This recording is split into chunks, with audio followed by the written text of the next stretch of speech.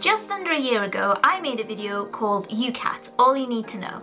And now we are back with a part 2, but this time it's all about the BMAT. For those of you who are new here, hi, my name is Atousa and I am currently a first year graduate entry medicine student at the University of Birmingham. So as I said, today I want to talk to you about the BMAT, also known as the Biomedical Admissions Test, which if you aren't familiar with already, it's an exam used by a number of universities to try and choose applicants for programs such as medicine and dentistry and veterinary. Now, I will get into the ins and outs of this exam, how you can prepare, what exactly it tests for, and all of that kind of stuff. But as I mentioned at the start, I did make a similar video to this last year on the UCAT exam, and in that I basically talked you through some of the techniques you can use, what exactly that exam tests for. So if you're planning on sitting both of these exams this year, then I will link that video below as well, so you can go and watch that too. So what exactly is the BMAT? As I mentioned, the BMAT is an admissions test, but unlike some other tests that you may take, this is a 2-hour pen and paper test, and it is used by a number of universities, and I'll get into that in a second, to test for applicants applying for courses such as medicine, dentistry, veterinary, I think some biomedical sciences as well. And it's not just in the UK, so I'm just looking at my laptop here, but this exam can also be taken in other countries such as Singapore, Spain, Malaysia, Thailand, Hungary, Croatia, and the Netherlands. The exam itself was initially developed at Cambridge because a lot of the academics were requesting some sort of test or procedure to be able to differentiate the number of applicants that they were getting. And this is why, if you try to look up information on the BMAT itself doesn't have an official website, and you will find most of this information on the Cambridge Assessment Admissions Testing.com. So that's where you'll find all of the information, and this is unlike the UCAT, which is a consortium and obviously has its own website. And the exam was only used originally in, I think, Cambridge, Oxford and UCL, I believe,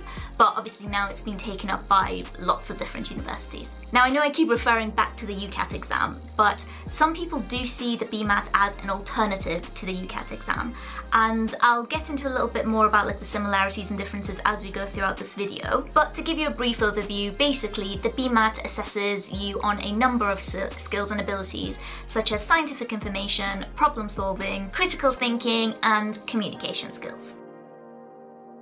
Now, when it comes to booking and sitting the exam, be aware that the BMAT has set dates, which means you can't really pick and choose what dates you want to take this exam on. So make sure you know exactly when these dates are and that you keep them free. In the UK specifically, the two main dates are in September and November, and I can't remember the exact dates or the exact days of these, but that's when they are generally offered in the UK.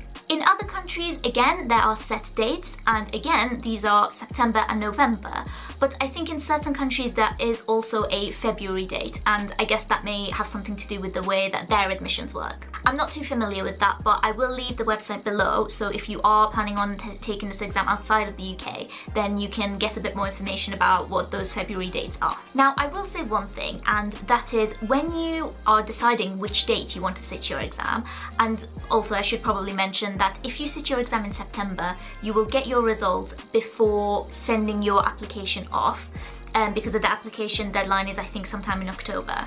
But if you do decide to sit the exam in November, that means you have already sent your applications off to the universities without knowing what your scores are. Originally, it used to be November only, and I think it's only in the last 2 or 3 years that they've introduced a September exam date. But regardless, go on the website and I will insert a clip here of some universities and what dates they accept, because I think some universities only want a one or the other.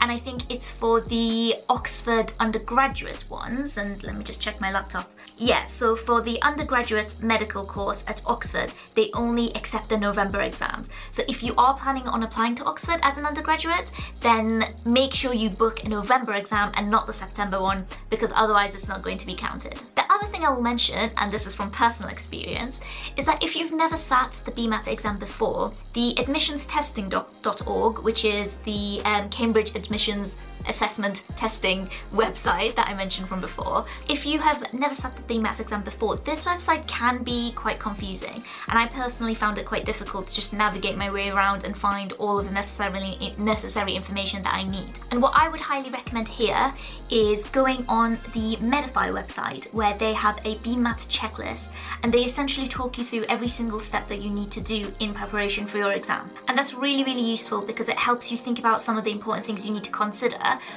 like the dates that I mentioned of when you need to book your exam and some of the venues and all of those sorts of stuff. So I will link that below. And yes, so before you actually start preparing for the exam in terms of like practice or whatever, it's really good to go through that checklist and know exactly the kind of things you need to consider. Now, I am working with Medify to bring this video to you today, so I will be referencing and putting links down below to any of their features and products that I personally think you will find useful. Medify's BMAT platform and their course has been updated for the 2020 curriculum. So all of the checklist things will be up to date and all of the relevant information will be in one place. So hopefully that will make it as easy as possible for you. So the exam itself is divided into 3 sections, and I'm going to go through each of them individually and try and give you examples that I got from the Medify website to give you a bit of an overview of what sort of things you may be expected to know. Section 1 tests for general aptitude as well as skills in problem solving, critical thinking, understanding arguments, as well as some general data analysis. Now this is the section that gets most compared to the format of the UCAT exam. It is multiple choice and you have 60 minutes to work through 35 questions. The only difference being that this is a written exam, unlike having to do it on a computer with the UCAT. Now here on the screen is an example of a critical thinking question that I got from the Medify question bank. Feel free to pause the video and have a little bit of a read. As I said, because the exam is handwritten, essentially what will happen is you will enter the hall, you will sit down, you will be given section 1 of your exam, you will fill it out in the 60 minutes that you have, then the timer will go off, these papers will be collected, and then you will be given section 2. Now I thought it's important to mention that because when I went to sit my exam, I thought that you would get all 3 papers in one go, but no, they get given to you in a consecutive order. Now moving on to section 2, this section tests for scientific knowledge and also the application of that knowledge. Again, it is multiple choice and you have 30 minutes to answer 27 questions. Now the important part about this exam is that it doesn't necessarily matter how well you know something. What matters is how you can apply the information that you know. Now naturally this does mean that you do have to have a bit of an information of things like biology, chemistry, maths and physics, but to a UK level this is generally around GCSE standard. However, if you are unsure whether you have covered everything that you needed to know in your GCSEs, or if you are a graduate like me and you've been out of school for like a really long time and you can't remember like physics or like circuits or something, then I would recommend going on to the BMAT tutorial section where they've got like the entire BMAT syllabus and you can sort of work through everything, get your head around the knowledge and the topics that you need to cover before you actually go in and start practicing questions for section 2. This is also really useful if you're an international student and your syllabus differs a little bit from UK GCSEs. Now I've put up an example of a physics question on the screen now, and I hope that this can demonstrate to you that when you acquire the basic knowledge, so knowing what acceleration is, what velocity is, what displacement is, and how you can actually calculate them, then you will be able to tackle the question relatively easily. Now I should say, and I probably should have said this earlier, but the BMAT exam does not allow calculators. Now before you freak out and get really worried, because that was my initial reaction when I first found out, this isn't necessarily a bad thing because it just means that the numbers that they give you are easy to work with. And they would never ask you anything super complicated where you need to do pages and pages of like calculations. So don't worry about that. The numbers are relatively simple, but yeah, this is a calculator-free exam. Now moving on to section 3, this section tests for your written communication. And essentially you have 30 minutes to write a mini essay demonstrating how you have developed your thoughts, your ideas, and how concisely and effectively you've been able to communicate those ideas and thoughts in a written format. You typically get a choice of 3 questions, I believe, and you can just choose one of them and then write your essay. So to give you an example of these essays, I will put on the screen right now an example of the essay topics that were from an official BMAT exam back in 2017. So you can just pause the screen and have a little bit of a read. I know this may seem a little bit daunting, especially if you've just had a read of those questions and thought, oh my god, I don't even know where to begin. But honestly, I think with a little bit of practice, you will be able to still discuss certain topics, even if you're not an expert in them, and still be able to develop your thoughts and develop your ideas, and that's essentially what they look for. So I wouldn't completely panic, and just know that with practice, it will become much easier. So the way that section 3 is scored, it is divided into two parts. One is your level of written English, and this can be marked as being A, C, or E, obviously A being the highest and E being the lowest, and also the quality of your written content, which is marked from 1 to 5. So the highest mark that you can get for this section would be a 5A. Now, if you're wondering about the exact marking criteria and how this is decided, I have left below a link that talks you through the exact marking criteria and what they look for in order for you to reach the highest scores. So when it comes to the actual preparation that you need to do for the BMAT exam, I think the most important things are getting a really good understanding of what is being asked of you, as well as having a really good understanding, for section 2 specifically, of biology, chemistry, maths and physics to the standard that you need. So knowing those two things before you start your preparation will be a huge boost compared to just diving straight in. Now, when I sat the exam myself a while ago, I did make a video of the process, and I was really unprepared because I hadn't found a good resource to try and learn my GCSE biology, chemistry, maths and physics, because as I said, because I was a graduate, I think the last time I had done GCSEs must have been years and years ago.